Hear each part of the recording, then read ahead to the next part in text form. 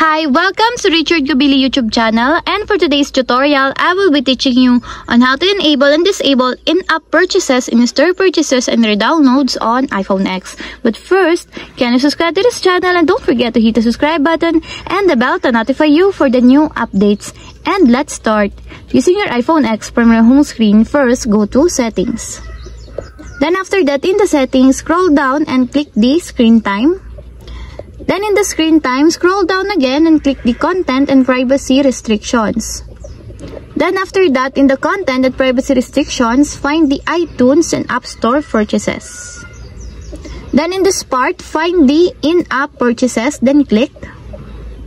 Then in the in-app purchases, if you want to enable it, just click the allow until there's a check mark on the side. And if you want to disable, just click the don't allow until there's a check mark on the side. And that's it. We have successfully enabled and disabled in-app purchases, in-store purchases, and their downloads on iPhone X. If you have a question, kindly comment down below and don't forget to hit the subscribe button and the bell to notify you for the new updates. And thank you for watching!